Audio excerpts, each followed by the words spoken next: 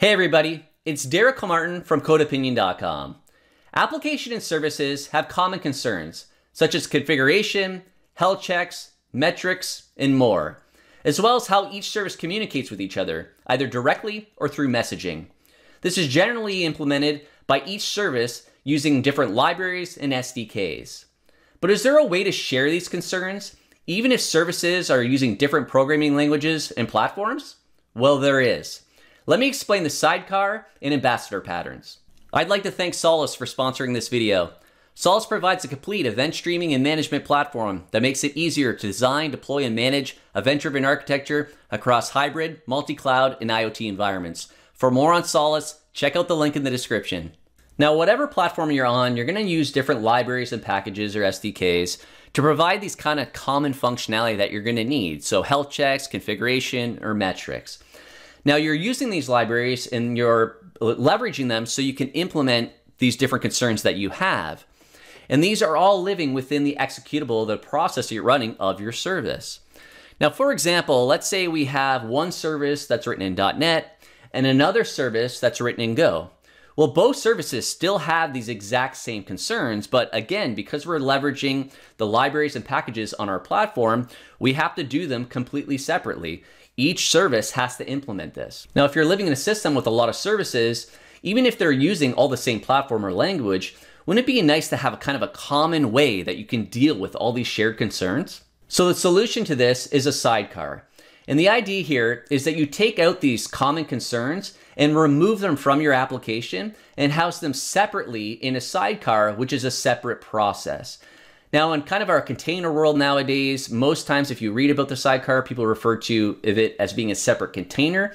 And while it can be, the real idea here is it's just a separate process that lives locally alongside your main service or app. Now, where the name comes from, you guessed it, a motorcycle with a sidecar. And again, because the sidecar is a separate process, it's isolated. That means for whatever you're using it for, let's say configuration, you need to make a change, you're changing it to the sidecar. That has no effect directly on having to restart your application and do some configuration there.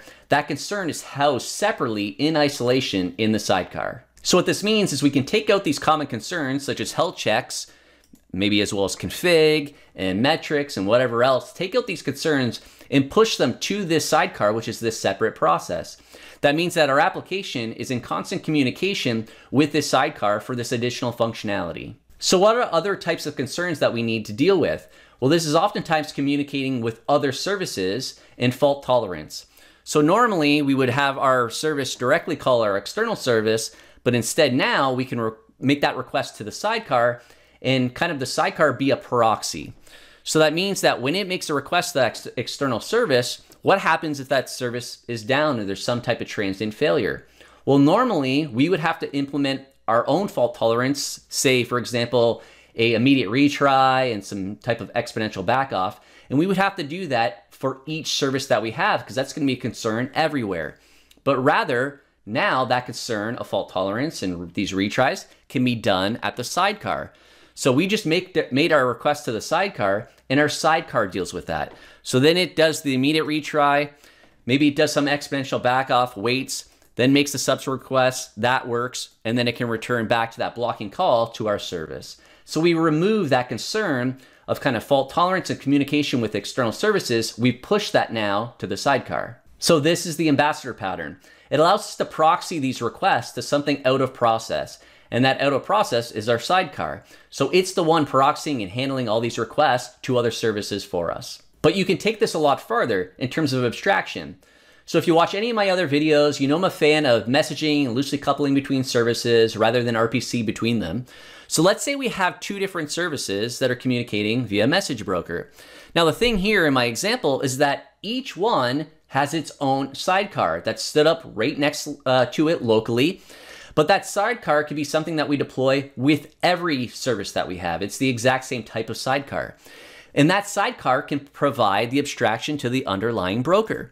So that means that we could have one instance that's, say, one service that's running .NET, and it has that sidecar, as well as another service that's running Python, and it has its own instance of that sidecar, that exact same type of sidecar, that provides the abstraction to, for example, our broker that's supporting AMQP. So again, instead of having libraries and SDKs and these concerns about how we're going to communicate with our underlying broker, all we're really concerned with is communicating with the sidecar in a common way that's going to be the same for .NET and Python. I want to say thank you to all the developer level members on YouTube and Patreon. I really do appreciate the support. If you're interested in joining, check out the links in the description. You can get access to a private Discord server to communicate with other like-minded developers about software architecture and design, as well as any source code I show in any video. So if this is a problem you have, or you have many different services that kind of share common concerns and communication, where you want to kind of leverage a sidecar and the ambassador pattern, should you build your own? Well, you could, or you could leverage something like Dapr, which stands for Distributed Application Runtime. So I'm going to kind of run through a little sample, a pub sub sample that does exactly what I was just talking about, just so you can kind of see how this all works. So this example has two different services. Both of them are running .NET, but both of them are completely separate processes. So this is the first one, which is just going to be publishing an event, and then we're going to have another service that's going to be consuming and subscribing to get that event. Now, this first one is we're using the Dapr SDK, and there's SDKs for .NET, Go, JavaScript, etc., Python. So what we're doing here is we're building up a new client, and we're using gRPC to specify where that endpoint is, because we're communicating, again, not directly to the broker, but rather we're connecting to the sidecar, and this is where the sidecar lives. I'll show you the process that I'm running that is the sidecar in a second here. And then all we're doing is we're using that SDK to publish an event. So I'm publishing to kind of this channel, which is I just called pub sub, which is our underlying infrastructure, the topic name, and then the order that we're publishing here. And then we're just going to write this out, wait a second, and then kind of iterate over this 10 times. So this is the consumer. And again, we're just using the SDK for C# and .NET. And if you notice here, this is pretty interesting. If you're familiar with ASP.NET Core, we have this map post, which is where the actual event is being sent to. Because again, we're not picking this up directly from the underlying message broker. Rather, the sidecar doing it and actually sending it to us via HTTP. So this is kind of the methodology for subscribing to a particular topic. So we're going to subscribe to that orders topic. That's where we're publishing them from. We have our order that we're going to get. I'm just going to print out when we receive that and then return an OK. So each different service has its own sidecar that's running. So here I have the first Dapr instance running the Dapr CLI to run it. And this is going to be used for the publisher, that first service. And then here's another Dapr CLI running to stand up our second sidecar that's using for that second service that's going to be consuming and subscribing to the events. All right, so I'm running different services here. The first one's going to publish. I added a breakpoint. So we can see once I publish this, we're actually going to receive it in our separate service because the sidecar is going to pick it up and then send it via HTTP to this other service. So I'm going to step over this, and we can see now we're breaking here. So I'm going to remove both of these, and you can see I'll just show the console how everything gets outputted. Get rid of this breakpoint, run through. So we can see here that we sent everything, we're sending all of them, and we're receiving all of them. But again, that communication is happening because our publisher is sending it to the sidecar is sending it to the broker, and then the sidecar on the other side is picking up that message, sending HTTP to our second service to consume it. But again, this is done kind of through this abstraction, this kind of common API that the sidecar provides for both services, regardless of what platform or what type of technology you're using. So why would you want to use kind of this sidecar and ambassador pattern? Well, if you have a lot of services that obviously have these shared common concerns, but your services are kind of in this polyglot world where maybe they're different, using different languages and frameworks. Well, this allows you to have that sidecar that's independent, and that can be owned by a completely separate team that manages kind of those common concerns and providing those abstractions with something like Dapr to configure how the entire environment is and all the infrastructure.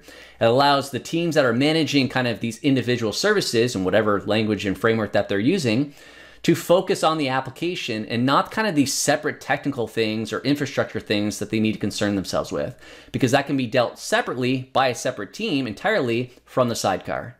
However, you may be thinking, wow, this is overkill. This is crazy to add all this. Well, it very well could be in your context. If you don't have a system that's comprised of many different services that are kind of polyglot and have different languages and frameworks, then you really don't have this problem that this is trying to solve. So stay clear of it. Don't add the complexity. But if you do have this problem, take a look at the sidecar and ambassador patterns. If you found this video helpful, please give it a thumbs up. If you have any thoughts or questions, make sure to leave a comment, and please subscribe for more videos on software architecture and design. Thanks.